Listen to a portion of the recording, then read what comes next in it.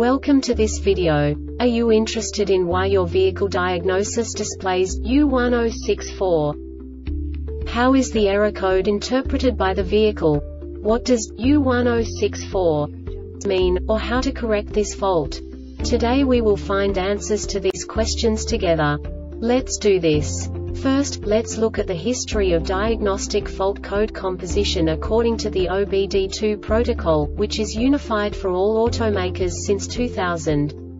We divide the electric system of automobile into the four basic units: powertrain, body, chassis, network. This distribution is defined in the first character code. If the second character is expressed as 0, it is a standardized error. In the case of numbers 1, 2, 3, it is a more prestigious expression of the car-specific error.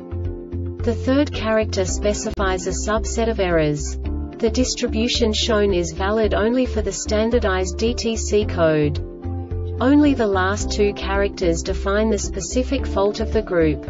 Let's not forget that such a division is valid only if the other character code is expressed by the number 0. Our website airbagreset.sk produces useful videos for you.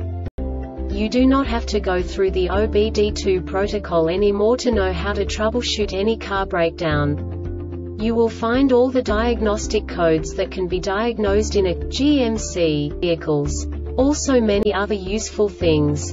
The following demonstration will help you look into the world of software for car control units.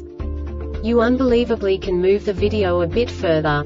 The error code is split into 2 bytes consisting of 16 bits. 1 bit is the basic unit that each computer works with.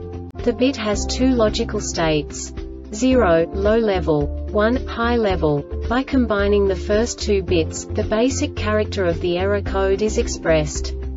The next 2 beats again determine the second character. The last beat styles of the first byte define the third character of the code. The second byte is composed of a combination of 8 bits. The first 4 bits determine the fourth character of the code. And the combination of the last 4 bits defines the fifth character. A single byte conceals 256 possible combinations. We now know in what way the diagnostic tool translates the received information into a more comprehensible format. The number itself does not make sense to us if we cannot assign information about it to what it actually expresses. So, what does the Diagnostic Trouble Code U1064 interpret specifically for GMC car manufacturers? The basic definition is steering phase Z circuit short to ground. And now this is a short description of this DTC code. Short to GND in wiring harness between BCM and steering angle sensor.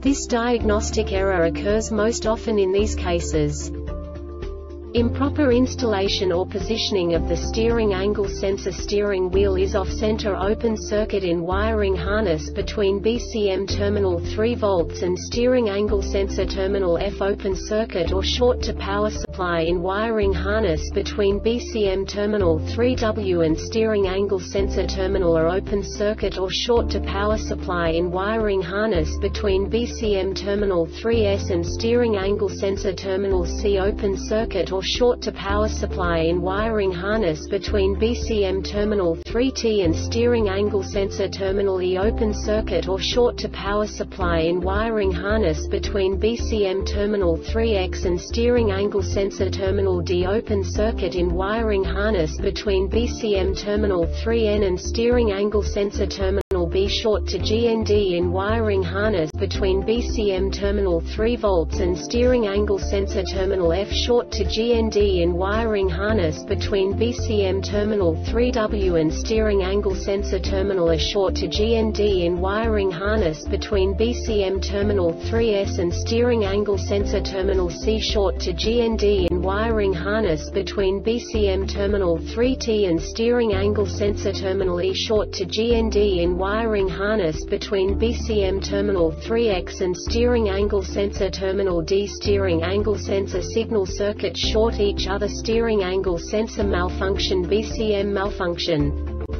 The Airbag Reset website aims to provide information in 52 languages.